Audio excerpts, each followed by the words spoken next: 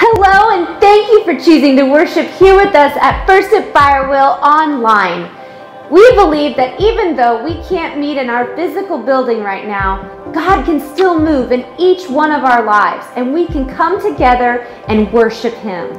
That's right. You know, over the past several months, I've had the privilege of coming before you guys and talking about all the good we're doing in our local community. But right now we have a short video to just kind of say a thank you and we appreciate you from Convoy of Hope, one of our U.S. missions organizations that we sponsor that have gone all throughout the United States and throughout the world to make sure people have food, shelter, clothing, and all of the basic necessities. This is Hal Donaldson of Convoy of Hope, and I wanted to give you an update on our response to the coronavirus. As you know, our disaster relief teams have responded to hundreds of disasters and crises across the United States and around the world. But this is a crisis unlike any other because of its pandemic magnitude. We're fielding urgent requests for truckloads of food and supplies from all over the country. But please know this, that we're going to do all we can to make sure that the basic needs of children and their families are met. We're also concerned for the elderly who are facing even higher risk right now. And we're concerned for the millions of citizens who are in jeopardy of losing their only source of income because businesses are closing. That's compounded by the fact that many stores are short of supplies and their shelves are bare. In response, Convoy of Hope, with your help, has begun the deployment of 50 tractor trailers filled with food and supplies to communities all over the nation. That will provide immediate help to more than 80,000 people. But we all know that much more is needed. As you can imagine, even our major providers of food and water and supplies are being stretched to meet public demand. But because of our long-standing partnership with these corporations, they've agreed to sell us product at below wholesale prices. So with your help, we're going to continue working hard to get food and supplies to those who need it most. Thank you again for your trust. Thank you so much for caring and giving, and God bless you. On the screen now, there are 4 ways you can help First at Firewheel reach into our community, continue to support our missionaries, and help complete our 2020 transformation campaign. Text Firewheel TX to 77977. You can also visit firstatfirewheel.com and select the Giving tab. You can also give from the FAF Church app, available on iTunes and Google Play. You can also send a check in the mail to First at Firewheel, 5500 Lavon Drive, Garland, Texas, 75040. In addition to giving, you can also click like, share the video, and leave a comment in the section down below. That helps us get God's love and His message of hope all throughout YouTube and Facebook. Here in just a moment, Pastor Hanks is coming to bring a message from Psalms 90, wisdom for life and death. But first, church, let's worship.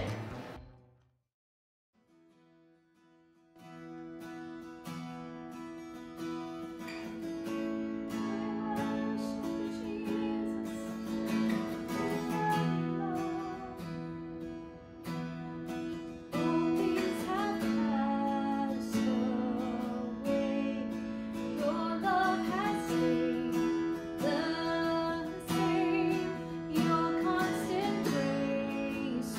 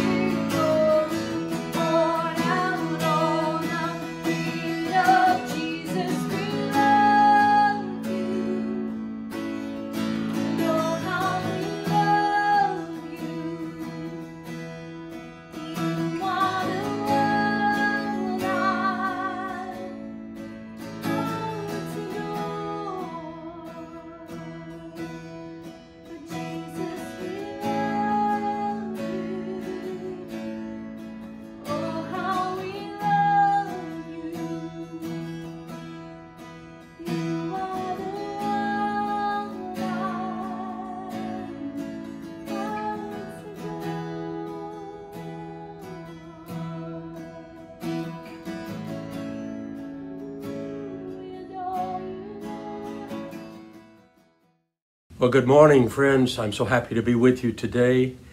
To you, especially first at Firewheel, I say greetings from our heart, Mary Lou and I, and we pray you're well and that you're enjoying the favor of God. So many changes this year, 2020, and rapidly continuing to change. Every day is new, different.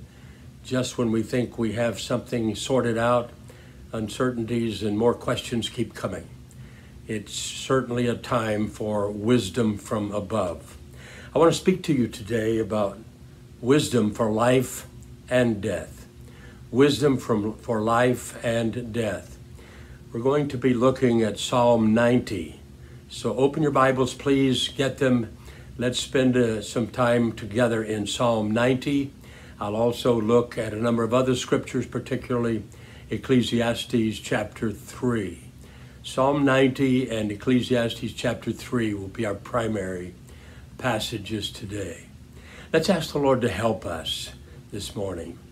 Father, how grateful we are that we can come to you. You said, if any person lacks wisdom, let him ask of God, who gives to all liberally and upbraideth not. So we ask you for wisdom. We need your wisdom. Divine wisdom. In Jesus' name we pray. Amen. You know, the Bible tells us in Proverbs 3, verse 15, wisdom is more precious than rubies. Nothing you desire can compare with her. And then the writer of Proverbs, Solomon, tells us in verse 7 of chapter 4, above all and before all, do this, get wisdom. That's the Message paraphrase. Reminds me of the young bank president who had just been promoted and decided he'd make an appointment with his predecessor. He walks in, he said, "Sir, as you know, I lack a lot of the wisdom, the qualifications you already have for this job. I was wondering if you could share with me some of the keys to being able to be successful in leading a bank like you have." Young man, he said, 2 words, good decisions. The young man responded, "Well, sir, thank you, but I'm wondering, how do you know when they are good decisions?" Young man, 1 word, experience. "I see, but may I ask another question?" the young man said. "Yes," he said, "how do you get that experience?" 2 words. The older man said, bad decisions. Experience seems to come from those kinds of experiences. Well, the writer of Psalm 90 is Moses. Moses knew a lot about bad decisions. He had made his share of them in his lifetime. In fact, during the first 40 years of his life, he was in the palace, Pharaoh's palace. You recall some of the decisions that got him in major trouble.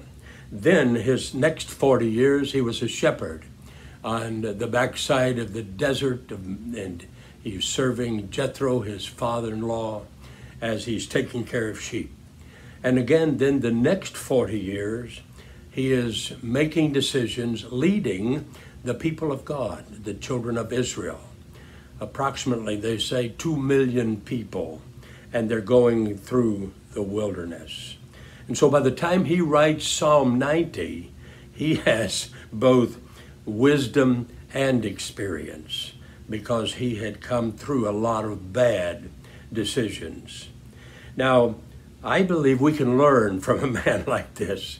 And so that's why I want us to spend some time gleaning from his writings in Psalm 90.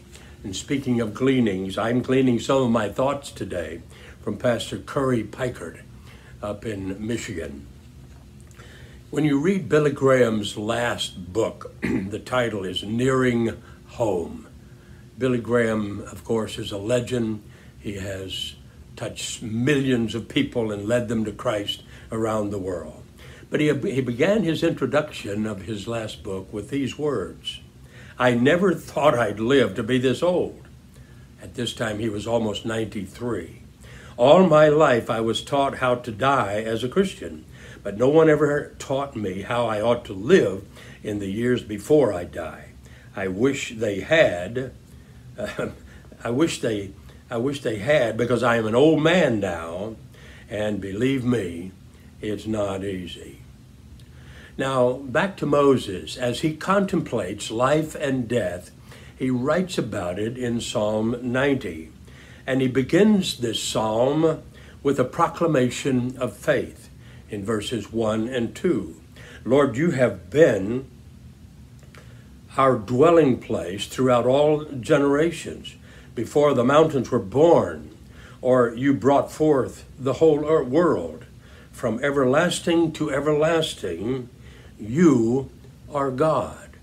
Now notice he used the word Lord. Lord is a Hebrew word, and Moses, by using that word, is celebrating God's majestic authority. He is proclaiming and acknowledging God's unquestionable sovereignty. He is the great first cause. He is the creator of the universe. And Moses references that in those short 2 verses. He is declaring what to one and all, for the whole world, God is my sovereign. God is my supreme master. He is the authority over my life. Now, remember Moses' situation as he's writing this. When he's making this proclamation, he's in the wilderness.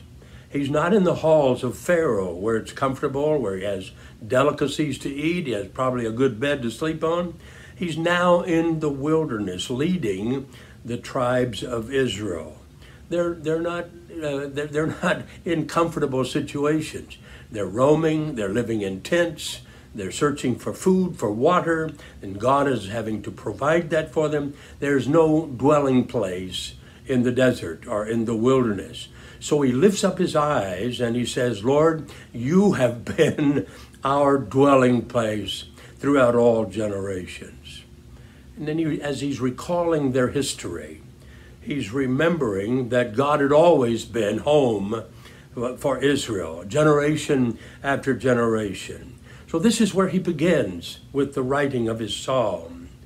He alone, God, had been their dwelling place, their house, their comfort, their security.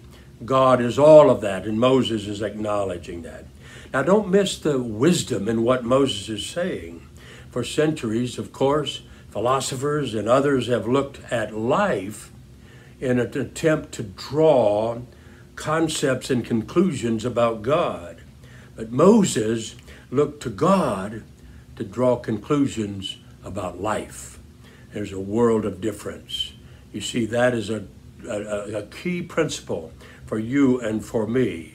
We don't learn about God by searching life. We learn about life by searching God and becoming close to Him in all of His relationships with us. Friends, it is God with whom we have to deal. It is God before whom our lives are being lived out. H.G. Wells made this poignant statement: if there is no God, nothing matters. If there is a God, nothing else matters. The Apostle Paul says almost the same thing in Colossians 1, verse 15 beginning. The Son is the image of the invisible God, the firstborn over all creation. For in him all things were created, things in heaven and on earth, visible and invisible, whether thrones or powers or rulers or authorities. All things have been created through him and for him. He is before all things, and in him all things hold together. And he is the head of the body, the church. He is the beginning and the firstborn from among the dead, so that in everything he might have the supremacy. Then he says in verse 3 of chapter 3, for you died, and your life is now hidden with Christ in God. So it is Jesus Christ with whom we have to deal. It is Christ that we are in much need of of living our life before and with his strength, his power, and with the impartation of his divine wisdom. So as we contemplate life, this is the proclamation of faith that we need to begin with. Lord, you are my dwelling place. God, I'm at home with you. Now, especially during these times in which we live, this pandemic, we're navigating such a need for wisdom, feeling isolated, just like the children of Israel in the wilderness, separated from many resources, seemingly, and yet God is our home. God is our dwelling place. Because of this proclamation of faith, Moses could move on then to an acknowledgement of two infinite realities, two very vital realities. Notice verses 3 through 10. Let's unpack that for a moment. First, he recognizes the brevity and the uncertainty of life. You read Numbers chapter 20, and we know that by this time Miriam and Aaron, who were such key figures in Moses' life, they have already died. Moses knows this. Moses realizes that he soon also will die without entering the promised land. So Moses summarizes life in verses 3 through 6. Listen to what he says. You turn people back to dust. He's speaking to God, saying, return to dust, you mortals. 1,000 years in your sight are like a day that has just gone by, or like a watch in the night. Yet you sweep people away in the sleep of death. They are like the new grass of the morning. In the morning it springs up new, but by evening it is dry and withered. You see, the reality that Moses is showing to us is that our lives are limited by the swiftness of time, the brevity of life. It's true, isn't it? The older you get, the more you wonder where all the time went, how rapidly it's flying by. Where did those years go when I look back in history of my life? Psychologists tell us that the primary subconscious concern of a person over 50 and above is preoccupation with his or her own death. That sounds morbid, I know, but we're wise to reflect on it and think about it. You see, we don't always talk about it or constantly think about it, but it's proven by studies of human behavior that it's always in the back of our mind. Why do you think there's such turmoil and uncertainty and fear, anxiety going on right now? This is one of the responses to COVID-19, the fear of death, fear of your life being cut short. And so the psychologists say that people, especially older, realize that time's flying by and they somehow want to slow it down. There's so many things still in their bucket list that they have not been able to complete. And they're beginning to deal with the fact that they may not have time to accomplish all of that. There's something known also in the middle of life, especially after 50. And sometimes they call that the midlife crisis. People do goofy, crazy things because they're trying to deal with this subconscious turmoil that's going on in their lives. Well, Moses recognized this. He said to God, you turn people back to dust, saying, return to dust, you mortals. So the first thing Moses helps us with is to get a grip on the brevity of life and the certainty of life and that part of life. But the second thing is the sure discipline and judgment of God. And we see that in verses 7 through 10. He says, we are consumed by your anger and terrified by your indignation. You have set our iniquities before you, our secret sins in the light of your presence. All our days pass away under your wrath. We finish our years with a moan. Our days may come to 70 years or 80, if our strength endures, yet the best of them are but trouble and sorrow. for they quickly pass, and we fly away. You see, part of what is contributing to Moses' thinking, this thought process, is the background with which he's recalling, he's remembering, because he remembers not only his own sin and how God had to deal with him, but he remembers the fall of mankind. After all, God, by his Spirit, had him to write about it in the first 5 books, especially the first book of the Bible, the book of Genesis. He writes about the first 5 books we call the Pentateuch. Moses is the author, under the Holy Spirit, of course. But in Genesis, he writes about the curse of the fall of sin and death, and how sin separates all of us from God, and that apart from a Savior, we are eternally separated from God. So in verse 7, Moses says, Israel is consumed by your anger. This is God's inability to tolerate sin. This is God's inability to look the other way when it comes to sin. Now, the root of that word anger is nose, which is a noun. And it's a picture of a wild horse making snorting sounds at anger. And he says that when God is angry, Moses is saying that there's this manifestation like the snorting of a wild horse. And Moses says, we're terrified by your indignation.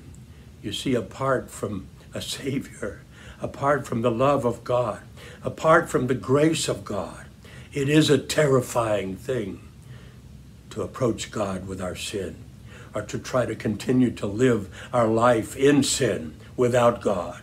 It's terrifying. Oh, thank God for a Savior. So Moses acknowledges this, and he also acknowledges that our lives are limited by this sin. This is the same thing that the preacher in Ecclesiastes says, chapter 3, verse 15. Whatever is has already been, and what will be has been before, and God will call the past to account. I said to myself, God will bring into judgment both the righteous and the wicked, for there will be a time for every activity, a time to judge every deed. You see, because of sin, there will come a day when I will stand before God and give an account for our life. God will put an end to our time as we know it. It will be by the trumpet sound and the rapture, or it will be by way of the grave. And you will breathe your last. I will breathe my last. No, Moses is acknowledging this. You see, when that comes, when that time comes, which the writer of Ecclesiastes is telling us about, all calendars will be frozen. Our social media accounts will stop being updated. Planning calendars will lie unfulfilled, and everything will come to a screeching halt, as the old saying goes, because there will be no more time for you or for me in the moment and in the hour of death. Verse 10 again reminds us, our days may come to 70 years or 80 if our strength endures, yet the best of them are but trouble and sorrow, for they quickly pass and we fly away. Is it any wonder that Moses is asking God for wisdom? Is it any wonder that you and I must open our hearts to the wisdom of God? Now, the third thing we learn from Moses is from his prayers and his petitions for that wisdom. Moses was wise enough to ask God for wisdom. And so he seeks God's perspective. He wants to see things from God's point of view. And then this will prepare him to make better choices for the days that are yet before him. Remember the TV show, Let's Make a Deal? The contestants, of course, needed to choose what's behind door number 1, door number 2, door number 3. If they only knew what was behind that door, then their choice would have been much easier, and they would have been much more content with the outcome. Well, verse 11 says, if only we knew the power of your anger. You see, we don't know the power of God's vengeance on unconfessed sin, on a life that is insisted on being lived in rebellion against God.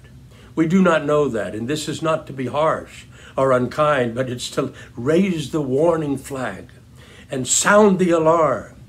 If there's any attempt in any heart listening to me today to live separated from God, that you can figure it all out apart from the wisdom of God, I urge you, turn around. That word is called repentance. Change course. Get things right with God. So Moses is praying before God. Now the first thing Moses asks is, teach us. Teach us to number our days that we may gain a heart of wisdom. You see, logically, you would possibly not put those concepts together. Thinking about, examining, being fully aware of the brevity of your life is connected somehow to a life of wisdom. This is what Moses is teaching us. He understood the importance of living our lives every day to the full, but in the light of God's eternal wisdom. It means that we are using our time, and we're valuing our time and living it out in the way that would fulfill the purposes of God for our life. We seek Him first. We want to please Him first. James M. Boyce made a wise comment, and he wrote it. We cannot apply our hearts unto wisdom as instructed by Moses, except we number every day as our possible last day. And Ecclesiastes 3 tells us in verse 1, reminds us that God created time, and God orders the parts of time and certain durations of time. And He does that in our lives as individuals. Oh yes, He's fully capable of doing that with the billions of people who live on this planet, those who are followers of Christ, those who follow God. He's fully able to order their steps. There are times for birth, He tells us, and there are times for death. There are times for planting. There are times for harvesting. There are times for weeping. There are times for laughing and celebration. So this is the divine rhythm to life that God is giving us, and it's all under the control of the divine hand of God, because with Moses we proclaim, God, you are our dwelling place. You are our home. We live and move and have our being in you, because we can't control these events. We can't control these rhythms of life, the weeping, the joy, the planting, the harvesting. Oh, we may think we can, but perish the thought. Get over it. No, it's beyond your control. It's beyond mine. We must rely on Him. We must walk with Him. We need to trust God and keep our hand in His hand. Solomon said He has made everything beautiful in its time. So everything that happens, God either plans it or God permits it in our lives. The Apostle Paul wrote later, we know that in all things God works for the good of those who love Him, who have been called according to His purpose. And so the second thing we learn from Moses and his petition is to satisfy us. You see this in verses 13 through 16. Relent, O Lord. How long will it be? Have compassion on your servants. Satisfy us. There's the prayer. Satisfy us in the morning with your unfailing love, that we may sing for joy and be glad all our days. Make us glad for as many days as you have afflicted us. For as many years as we have seen trouble, may your deeds be shown to your servants, your splendor to your children. Yes, our days are limited by brevity, and yes, they are impacted by the vengeance and the discipline of God. But remember, God is our dwelling place. We live under the covenant of his love if we have embraced faith in the Lord Jesus Christ. And there, under the covenant of his eternal love, we can be satisfied. We can find fulfillment. We can have joy that is unspeakable and full of glory.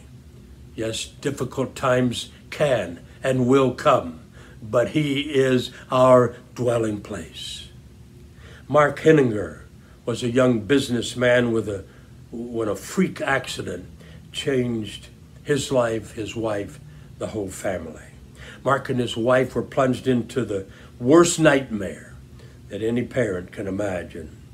Their little 2-year-old toddler was out in the yard, and the wife was backing out the car, and accidentally a wheel ran over that precious baby. She died in Mark's arms. He was so filled with grief initially. It was so deep. Mark said he had to ask God to help him breathe, to just eat, to get dressed, to just move about, to put one foot in front of the other. But slowly over time, as he trusted God and he leaned on the promise of God, God was working in his life and brought healing, slowly, restoration, even joy, and a new purpose in life. Yes, it took time. These are those rhythms we're talking about. But he trusted God. He kept his hand in God. Eventually, he left the business world and enrolled in seminary, answering a call to ministry. He became a pastor, and he now uses his own experience of devastation and sorrow and deep loss to minister to other hurting people who are going through very difficult times. And God's changed his life. Does it still hurt? Does he still have memories? You know the answer to that. But I want to tell you, here's what he says. Sometimes people scoff at the Bible, saying that God can cause good to emerge from our pain if we run toward him instead of away from him. But I've watched it happen in my own life. I've experienced God's goodness through deep pain, and no skeptic can dispute that. The God whom the skeptic denies is the same God who held our hands in the deep, dark places, who strengthened our marriage, who deepened our faith, who increased our reliance on him, who gave us 2 more children, and who infused our lives with new purpose and meaning so we can make a difference in the lives of other people. My friend, whatever you're going through, God is still our dwelling place. Let's learn from Moses. Let him teach us that. He can satisfy you regardless of what you are going through. And then finally, Moses petitions God to establish us.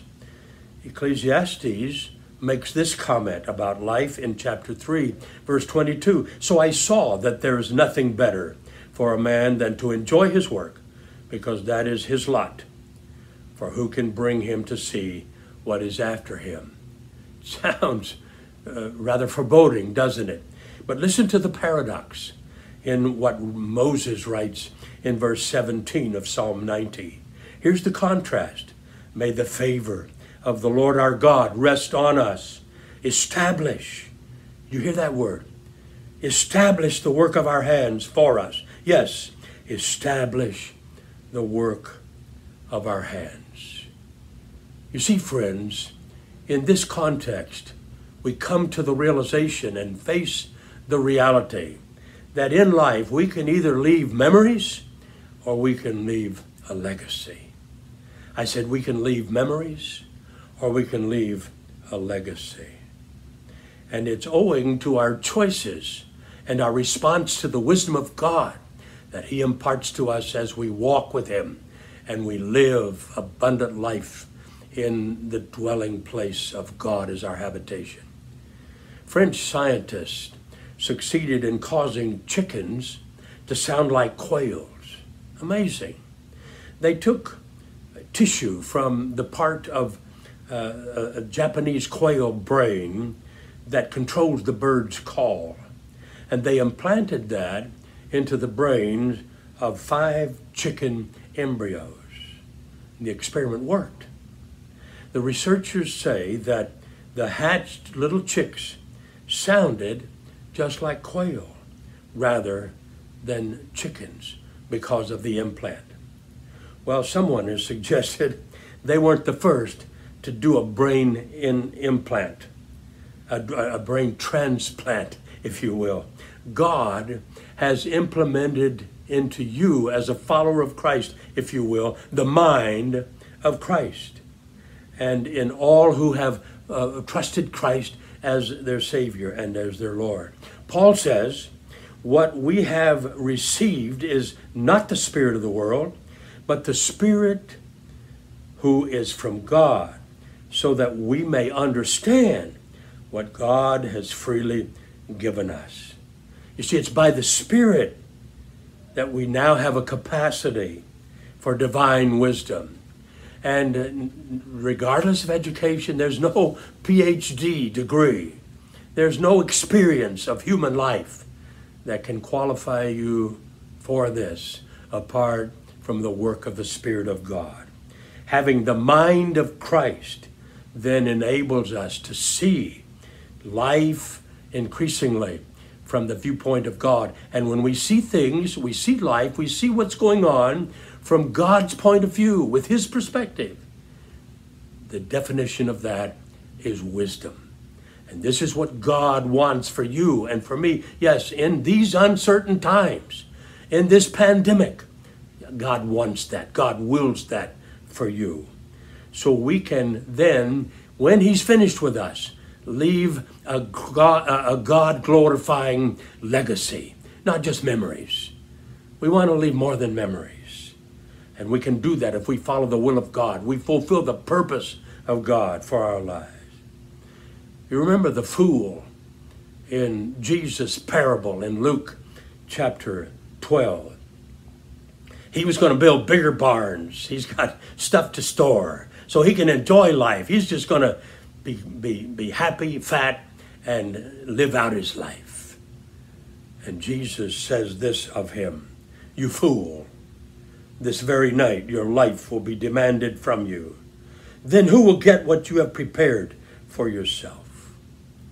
See, Jesus wanted him to leave a legacy, not just memories of a successful farmer.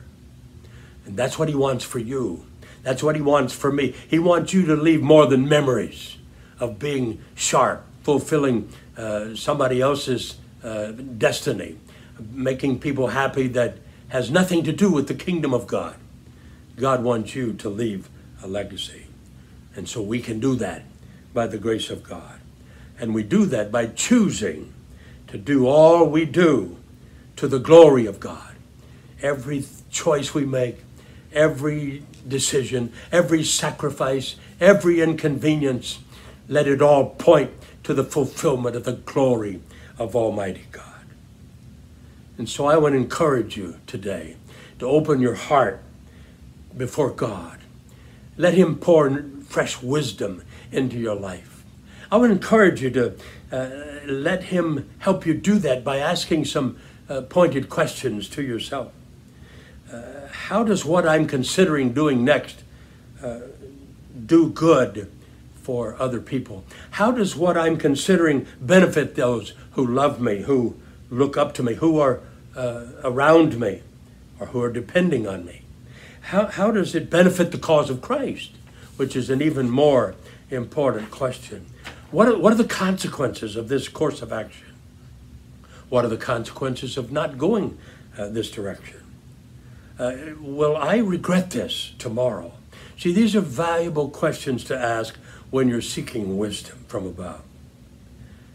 And by sitting at the feet of Moses today, we in reality are sitting at the feet of Jesus. And he is teaching us by the living word of God to walk in the light of his wisdom from above. Yes, about life and also about death.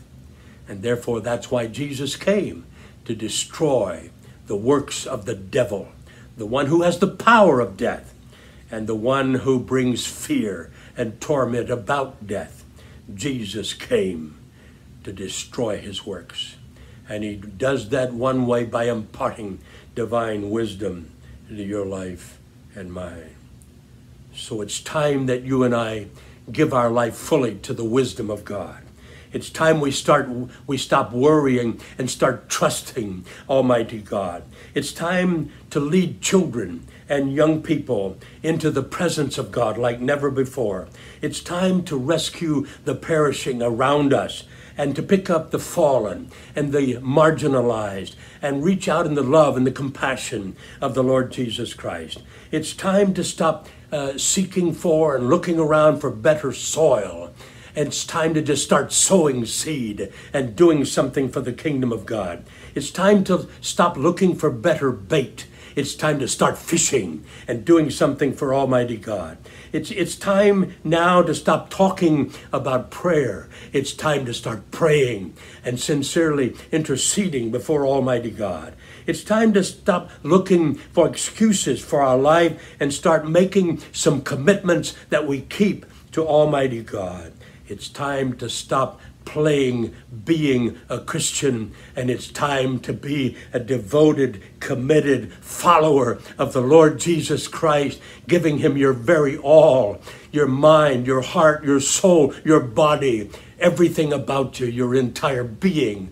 I belong to Jesus Christ because, as Moses has said, my dwelling is with God. He is my dwelling place. He is my home. I live and I move and I have my being in him. It's really an eternal choice.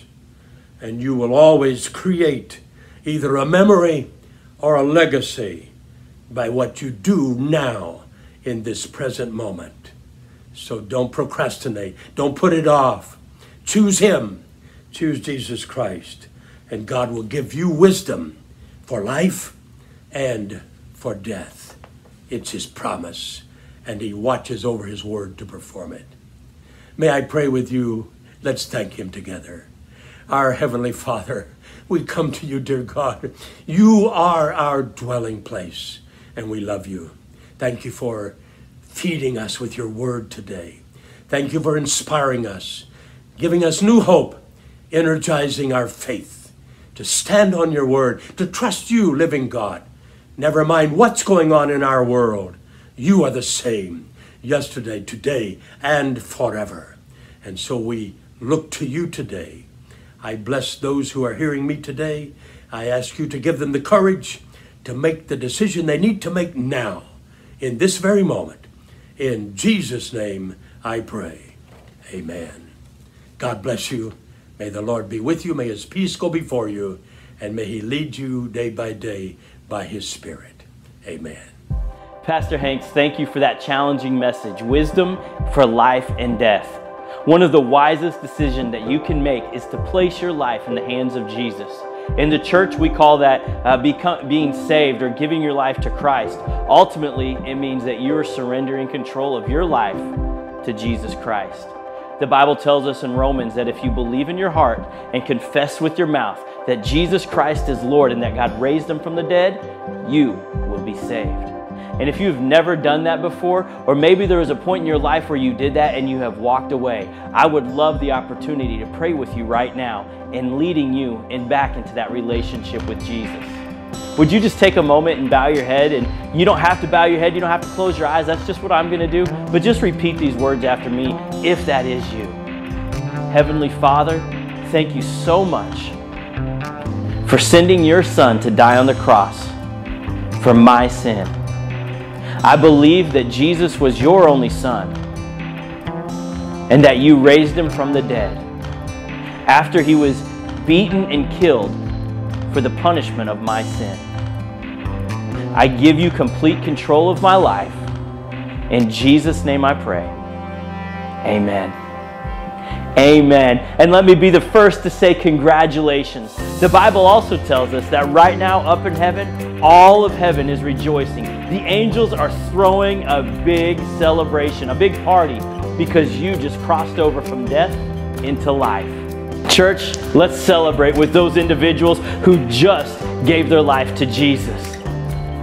Don't forget, the 4 ways that you can give to First at Firewheel are on the screen right now. Church, have a great day loving God, loving people, and loving life. God bless.